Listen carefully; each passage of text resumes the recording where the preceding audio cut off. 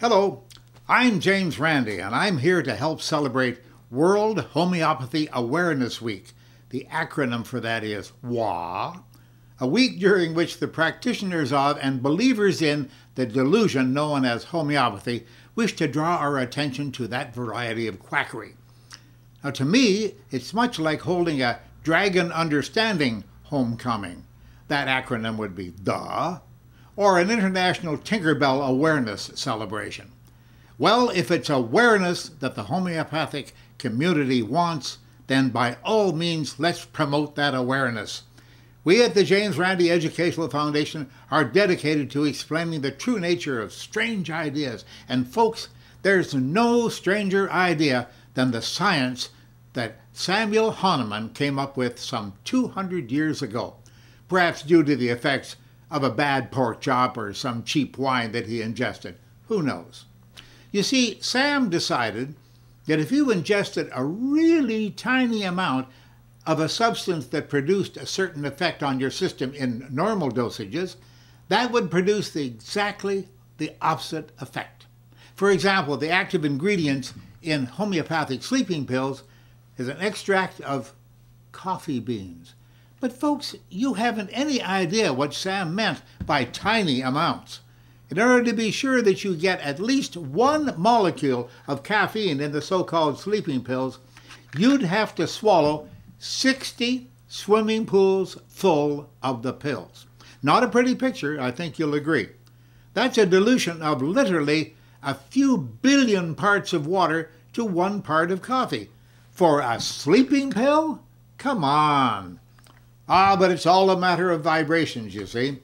As I've often said, if you were to give any of these quacks a truckload of vibrations, they wouldn't recognize them or know where to keep them. Vibrations is only a word they throw about for effect, and it's acceptable to the suckers out there, who gobble it up along with the fake pills and pay about 70% more for homeopathic products than they do for remedies that actually work. Hey, I've just gone through 6 months of chemotherapy, came out of it with a clean bill of health, and I never popped one homeopathic pill, had an acupuncture needle poked into me, or hired anyone to chant or pray, even for a moment. I used that old-fashioned idea, what do we call it? Oh yeah, medical science. I'm sure you've heard of it.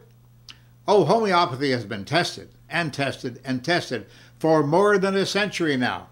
Just a few years back, the BBC in the UK asked me if I'd put up the JRAF $1 million prize for a successful test of this ancient nonsense. Well, I immediately agreed. The British Royal Society conferred with homeopathic experts, and with their guidance, designed a definitive, comprehensive, double-blind protocol for finding out if the homeopaths themselves could detect any effect of their own nostrums.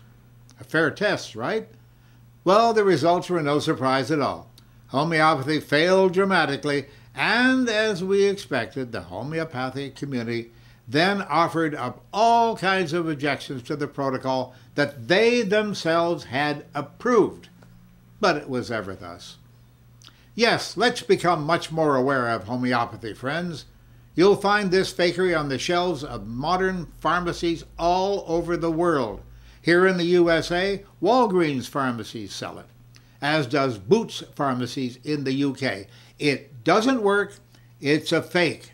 Let's label it as it should be labeled: quackery, nonsense, fraud, and, as my good friends Penn and Teller are fond of saying, bullshit. You might want to go to this URL to see more on World Homeopathy Awareness Week. Please do.